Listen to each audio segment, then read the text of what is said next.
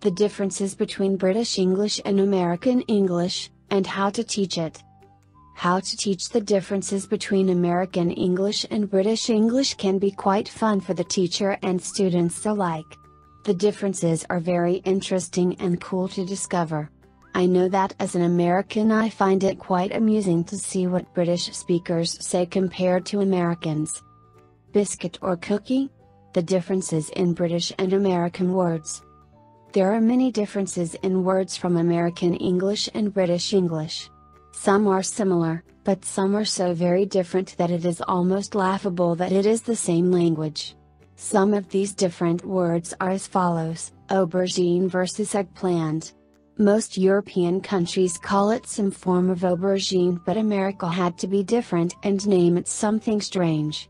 Then there is biscuit versus cookie. If a child is in New York and asks for a biscuit, he will be very disappointed to get a piece of heavy bread that usually goes under gravy. Then there is the classic chips versus fries debacle.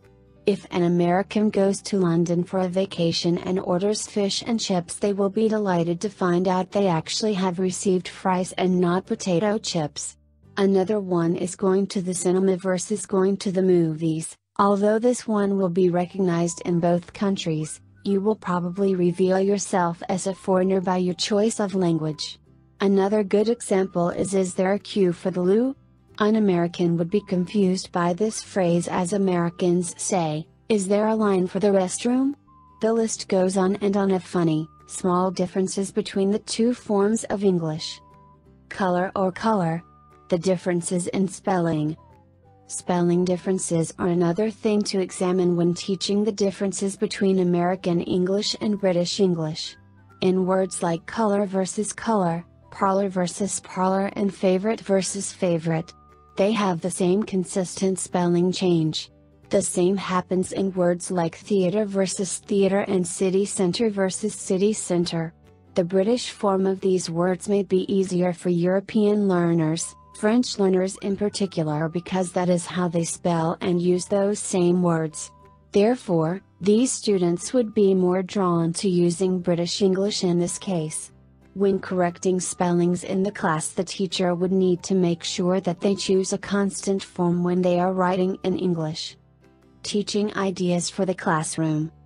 You can play simple games such as matching to a picture or object, or role-playing games such as I am from London and you're from New York.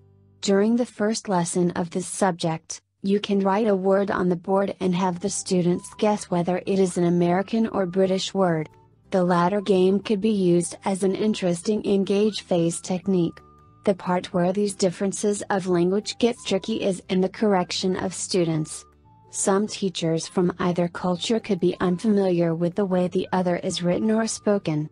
For example, an older British teacher who has lived in England for the majority of her life might correct a student for saying "put that in the trash can please." In England someone would say "put that in the bin, please."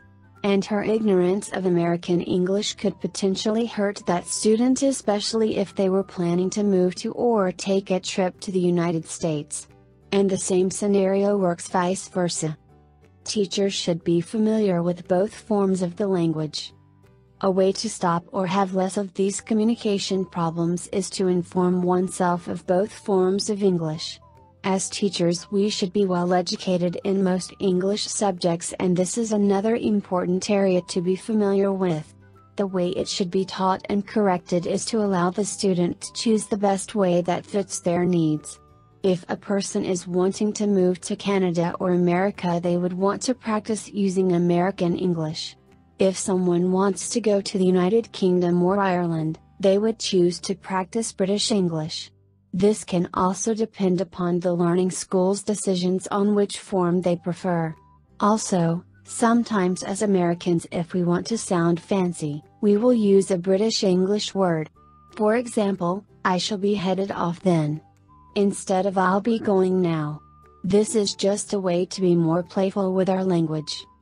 Overall, these differences in the English language are not detrimental to language learning. They are more playful and interesting when it comes to learning and teaching them. I am very excited for when I have the opportunity to teach this lesson because it is amusing and something that the students will really like. Also read, How Teaching Slang Can Benefit Your ESL Students. Are you ready to teach English abroad? Speak with an ITTT advisor today to put together your personal plan for teaching English abroad.